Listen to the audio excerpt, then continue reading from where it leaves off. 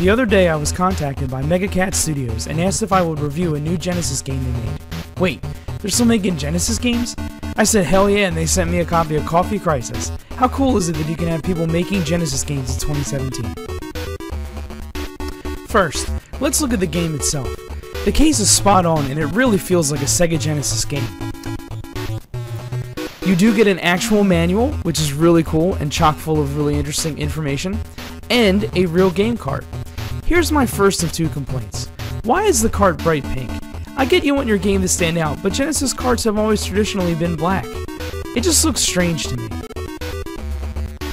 Okay, enough of this staring at the game crap. Let's get to some gameplay.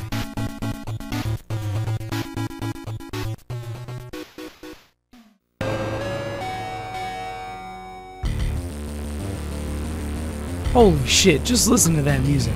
Graphics and sound are great on this game. For my money, the Genesis does rock and metal better than the SNES ever could. The game itself is a beat-em-up style, which is one of my favorite genres to play. You portray a barista from Black Forge Coffee, based out of Pittsburgh, PA, who realizes that aliens have invaded the Earth and are trying to take control of all musicians. You have to fight your way to a Skinny Chesney concert, then to a coffee factory, then to the alien homeworld, all the while beating the crap out of aliens and people under their control. Overall, I found the controls to be pretty solid. You move across the screen quickly, but I never felt like my character was out of control. Like most beat-em-ups, you have a regular attack, a grapple for smaller enemies, a super that takes your health away, a charge shot, and a jump kick. You can also find weapons along the way, but I never found them particularly powerful. Much like most beat-em-ups, you usually find yourself hopelessly outnumbered and you have to manage dealing with multiple enemies at one time.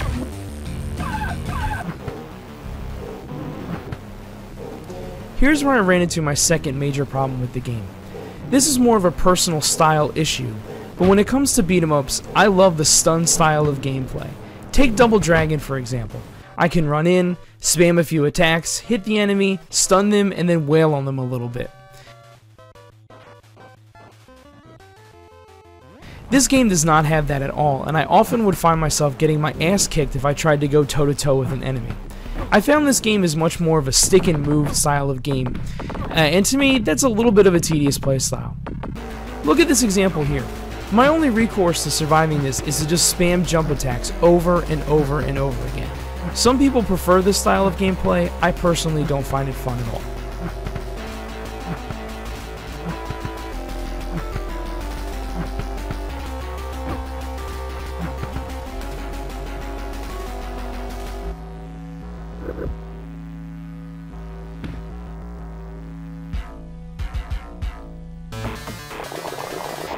In between some levels, there's a bonus chance where you have to drink coffee as fast as you can. This makes my stomach hurt just watching it. I never really figured out a good strategy for it other than to just spam buttons as fast as I possibly can. It's a unique bonus game and a fun break in the action.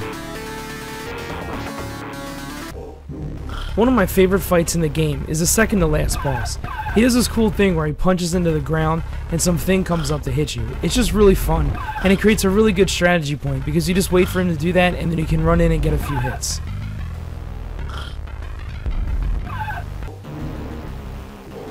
In the end, you fight what I think is the overlord of the aliens, which looks like a giant wall of puke, kick its ass, and you go home to a rock concert. Short, concise, and very much Sega Genesis.